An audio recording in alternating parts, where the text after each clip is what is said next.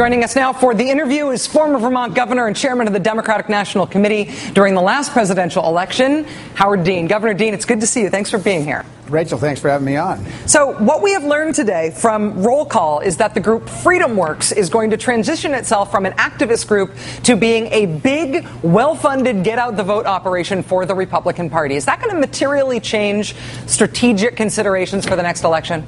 Well, I think it will, but although the Supreme Court, the four radical right justices, plus the conservative Anthony Kennedy, have teamed up to really make it possible to buy America. What you see is the slow erosion of American democracy. These people that are doing these things, the Koch brothers, they don't really fundamentally believe in democracy.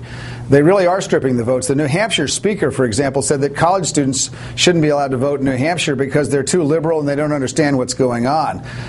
Look, you can attack unions and we can argue about whether that's a good thing or not. I obviously don't think it is.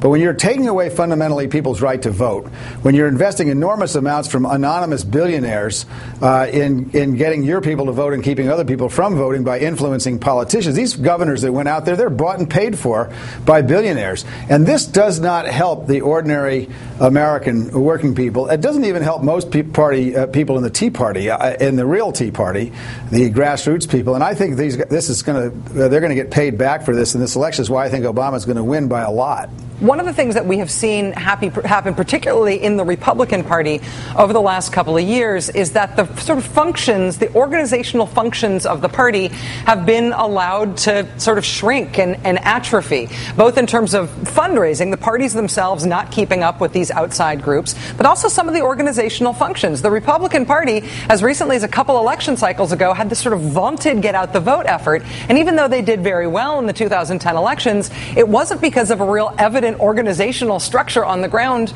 in most states, even in the battleground states. As these things sort of become private and leave the parties, is there an accountability issue and a transparency issue about how those things are funded? Sure, and where there they is. come from? I mean, nobody knows where that money comes from. Chevron, for example, and Prudential Insurance gave $2 million apiece to the Chamber of Commerce, which ran these horrendous ads, most of which weren't true in the last election cycle. Well, I mean, we at least know from the 10Ks that Chevron and Prudential did that, so obviously I don't use Chevron gas or wouldn't buy anything from Prudential as a result. But these donors to these things, they really could. You couldn't tell if the Chinese gave them a lot of money. We know that foreign corporations' money was given to the Chamber of Commerce in the last election cycle. We can't prove it was used in the elections. It was all mingled together, though they could be. But I think there's a greater danger than whether the Chinese are giving money to Freedom Works. I think the Koch brothers are a danger to America. They put together enough money in the Tea Party, so they won the Raleigh school district in North Carolina, and they got rid of the desegregation policy. This is not a group of people that are in favor of America. This is a group of people who want to take over America so they can get richer, and they're fundamentally mean people that hate working people in this country. And I think we're going to have to make some changes, and I think the American people are going to make changes. Do Democrats at this point see their challenge as finding their own billionaires who they like better? Or do Democrats have a qualitatively different challenge here? I mean, is there a way to compete with this other than fire with fire? There's going to be some of that, but I think the real way to compete with it is what the president's doing and what he did in the last election, which is have a terrific grassroots organization.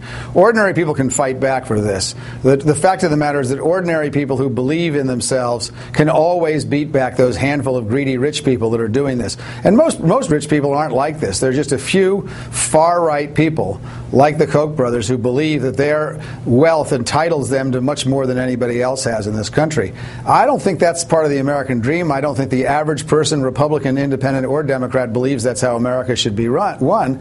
And I think the more this comes to light, the fewer and fewer people are going to be impressed with the Tea Party and the Koch brothers and the Republican Party. To the extent that political institutions matter, that it is not just the preferences of the people magically or directly translated into policy, to the extent that the way things run affects the outcomes. We just had the ruling from the Supreme Court this week that Arizona's publicly financed election system is unconstitutional, that the state of Arizona, according to the Supreme Court, is not allowed to give people public financing in a way that levels the playing field between publicly financed candidates and self-financed rich guy candidates.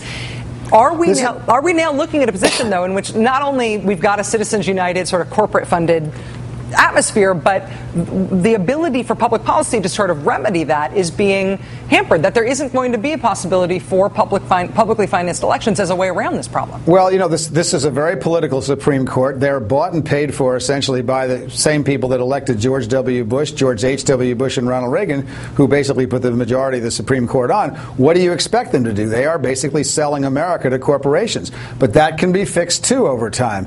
Barack Obama has appointed two very solid, middle-of-the-road justices, and hopefully he'll get a chance to appoint a couple more, and we'll have a Supreme Court that's more in keeping with where America really wants to go. I don't believe that this Supreme Court represents anything like what the average American believes. I do not believe that most Americans think that a corporation ought to have the same rights as a person. But that's what this Supreme Court has given them. So this is a court which is very much in the business of equating money with rights. And, of course, they are giving our rights away to the big corporations, which are, after all, are a creation of our own state. So that has to be fixed. Look, the Republicans have been 30 years doing this, and it's going to take some time to fix the damage.